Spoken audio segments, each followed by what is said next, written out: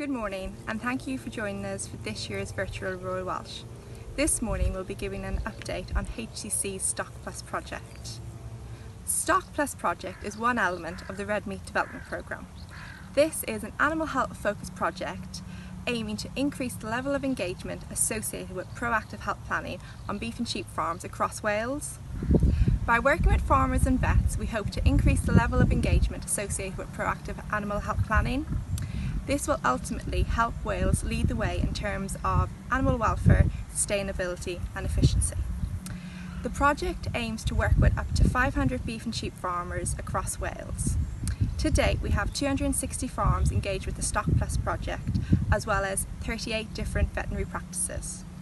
So, how does the Stoc Plus project work? Each farm is engaged with the project for a period of 3 years. During this 3-year period, each farm receives a number of Stoc Plus vet visits. During the initial vet visit, the vet identifies a number of animal health priorities that need addressing. Tailored and bespoke animal health advice is provided for each of the animal health priorities identified by the vet during the initial visit. By working with the advice that the vet has provided, we are aiming to increase productivity and overall profitability on farm. We will now be discussing in a little bit more detail these animal health priorities. Looking through the results, we've identified that lameness and worm control were the top 2 animal health priorities for sheep. The top 2 animal health priorities for cattle were fertility and infectious disease, predominantly BVD and Yonis. Our Stoc Plus vet ambassadors, Claire Jones and Alan Evans, will now be discussing and providing advice on these animal health issues.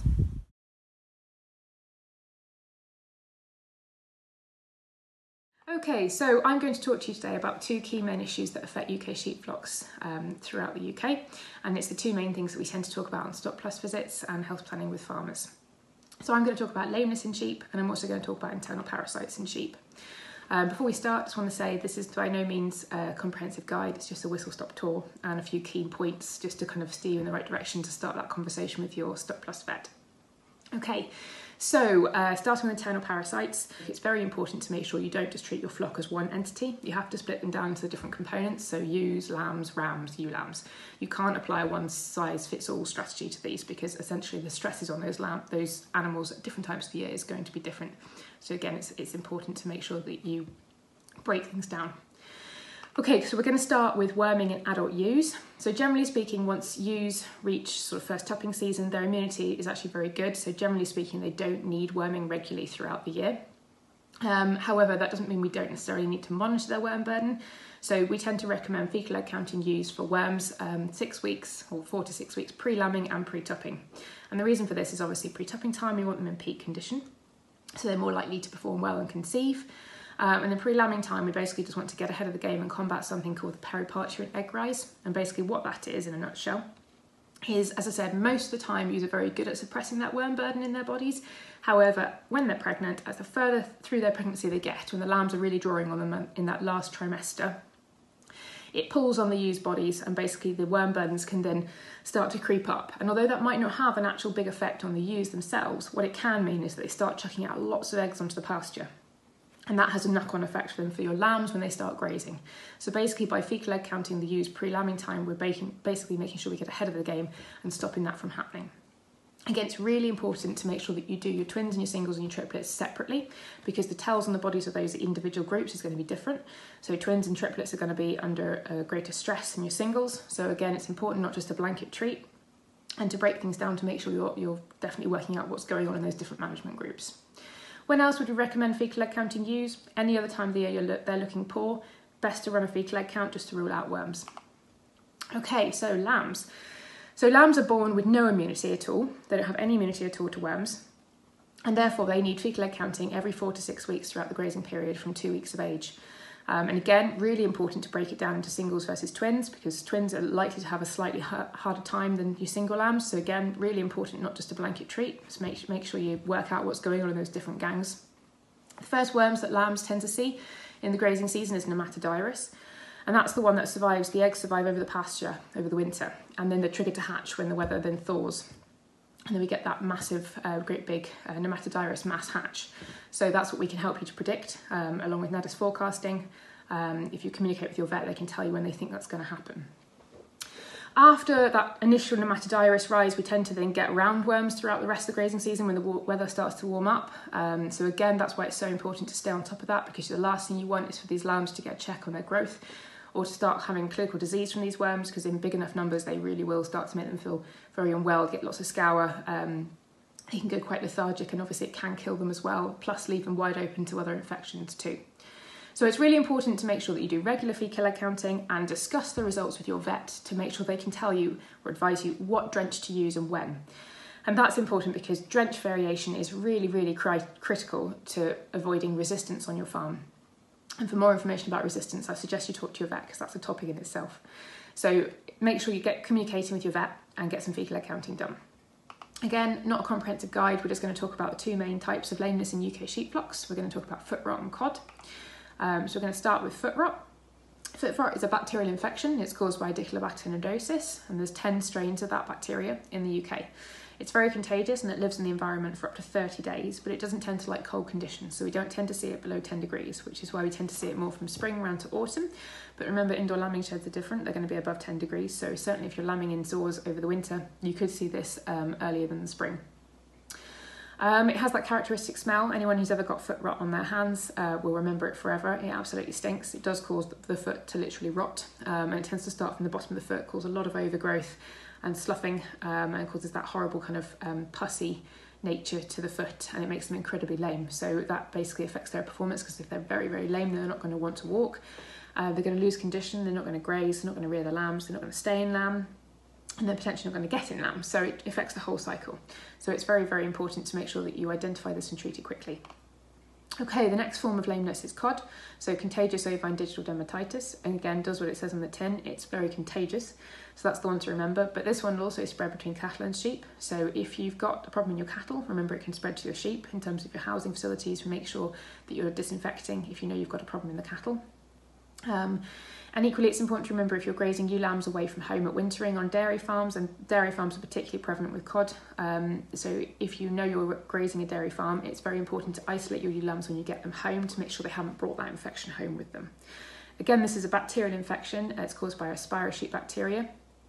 And it can affect animals at any time of the year. So this one's not weather dependent. It will survive in the environment, any temperature. So we tend to see it all times of the year. So this one tends to start at the coronary band, so it starts at the top of the foot, and we sort of tend to see like little ulcers and red lesions all around the coronary band, and then that spreads down and it causes the hoof wall to separate off, leaving that really red, raw internal part of the foot. Okay, so tackling lameness successfully in a flock. So we basically tend to look at the 5-point plan, and this was a 5-point plan, which is a holistic approach devised by MSD alongside Vets in Practice, which basically looks at working towards tackling lameness from multiple different areas. So it's not just about focusing on one aspect, it's about treating it from a sort of targeted approach. So we'll really quickly run through it. Again, something that you need to talk to your vet about in more detail to work out how to do it properly. So the 5-point plan looks at 5 different aspects. So the first aspect is culling.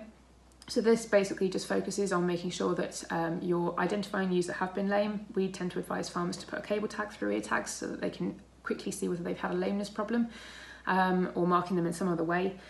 And if you have a ewe that's lame more than twice in the same grazing season, she needs to go. This can result in quite high culling policy in the first couple of years. However, if you can be strict, it will help you get on top of it quicker. And that should then drop off dramatically after the first couple of years.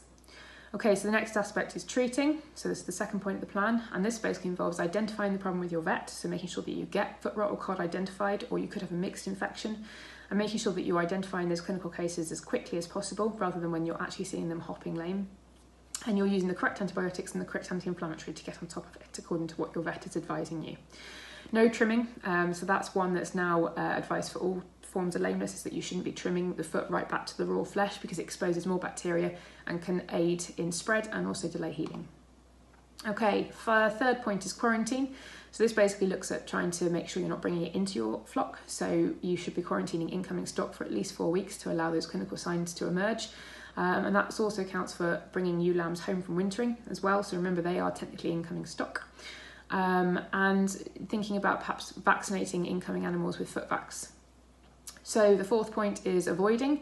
So this basically looks at trying to make sure you don't spread it further within your actual flock. So if you've got the problem, making sure you're tackling it correctly. So making sure that you're not spreading it, handling or gathering, avoiding poaching at gateways and that sort of thing. And it's really important when tackling lameness that you set up a separate flock for the lame sheep so that they're well away from the rest of the flock, so they're not spreading it continuously to other animals. Okay, and the last point is vaccination. So this basically looks at trying to stimulate immunity in your flock by vaccinating them with foot vax. So that's for incoming animals, but also looking at tackling your whole flock as well if you have got a serious problem, particularly foot rot. So this is again something to talk to your vet about to get a better advice about that. So really when tackling lameness, it's communication again is the key. Working with your vet, getting them on board to help you tackle it quicker can basically help to stop spreading even further and help you get your lameness problems under wraps quicker.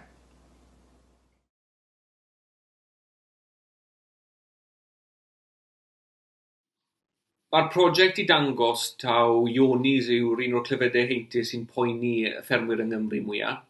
Y ffordd gorau I weld os mae ionis da chi yn y fiches yw cymryd sampl gwad. Fi'n aml yn gweithio pobl y beth gorau wneud yw ymuno a un o'r health schemes mae gwahanol bobl yn rhedeg. Mae hwnna'n meddwl bod popeth dros 2 blwydd yn cael I samplo. A wedyn chi'n gweld y sefyllfa chi arno a mynd o fyna. Yn anffodus, dyw'r test gwad ddim 100%, so chi'n gallu cael gwartheg sy'n yn positif, ddim yn dangos lan ar y profion cyntaf, ond yn dangos lan mewn cwbl o flynyddau wrth maen nhw'n mynd yn henach. I gadw reolaeth ar ionis, yn gyda, mae'n rhaid chi weld faint o ionis sydd gyda chi. Byddwn ni'n gweud, os ydw mo'n rhif bach sydd chi, yn aml, falle mae'n werth jyst cael gwared o da hyn. Mae gwaith wedi cael ei wneud I ddangos, hyd yn oed y da positif sy'n iach, yn aml nhw falle yw'r gwartheg sy'n achosi bach o broblemau, lle nhw yn rhai cloff neu rhai sy'n ddim yn dal tarw mor dda. So, yn aml, gyda rhif bach, fi'n gweud, os chi gallu, diolch, cael gwared yn nhw.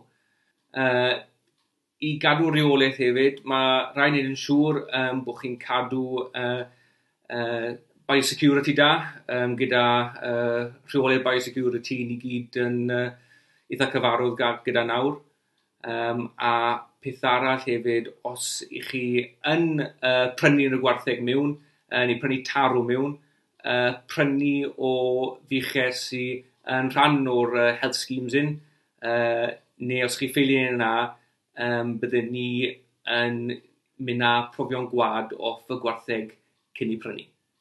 Mae'r prosiect I dangos hefyd un o'r problemau sy'n achosi problemau ffrwythlondeb yn y fiches sycler yw y problemau gyda'r tarw. Mae lot o deirw ddim o'r ffrwythlon a beth dylen nhw fod. So ni wedi cael sawl person yn y prosiect I edrych ar y tarw a checo i'r ffrwythlundeb nhw dros fish cyn bod y tarw yn mewn I wneud yn siŵr os mae problem mae siawns I brynu tarw arall. Problem arall mae'r teirw'n gallu achosi yw problemau lloia.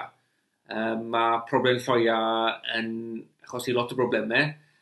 Dim hyd yn oed, dim just y problemau amlwg, fel chi colli'r llo, colli'r fiwch, a'r costau sy'n mynd gyda hyn, ond mae lot o broblemau yn digwydd ar ôl I fiwch cael trwbl dod â llo. Yn aml, mae'r gallai fiwch chi'n fod yn dost, neu falle bydd hi'n frwnt, a mae hwn yn meddwl bydd hi ddim yn dod I wasod a gyda'r problemau gyd sy'n dod gyda hyn. Chi'n gweld y problemau hyn mwy a mwy yn trysedu lloi cyntaf, a mae un ffarm yn mynd I be ni wedi wneud yw defnyddio mwy o AI. So mae'r trysiedu lloi cyntaf yn cael ei synchroniso, a wedyn ni'n defnyddio AI a edrych am deirw gyda EBVs lloian rwydd. A wedyn mae hwn yn neud yn siŵr bod ddim gormod o broblemau lloia gyda trysiedu. Yn aml chi'n mynd i gael rhyw fath o broblem gyda rhai o trysiedu. A mae'n neud yn siŵr wedyn bod rhain yn lloia mwy rhwydd, a wedyn dyn ni ddim yn cael problemau ar ôl lloia, a maen nhw lawer mwy debygol o ddylataru ar ôl lloia yn gloiach ac yn mwy rwydd.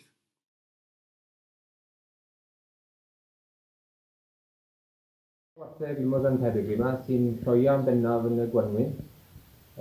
Trwy weithio'n agos gyda'r milfeddyg, sef Alun Evans, ni wedi dod i ben a gwella ffrwythlondeb y fiches tipyn. Trwy bod y gwartheg yn lloio mewn cyfnod byrrach, a hefyd mae tipyn y tai o wartheg gwag yma.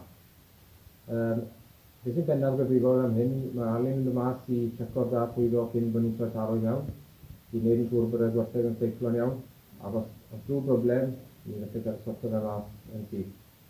Yn ogystal â hyn, ni'n cymeryd gwad o'r canran o'r gwartheg yn weddol ynys, gyda'n gwneud yn siŵr bod lefelau'r man elfennau yn gywir, ac eto ni'n gallu sorto fe mas trwy roi boluses neu rhywbeth i gael cywiro'r broblem.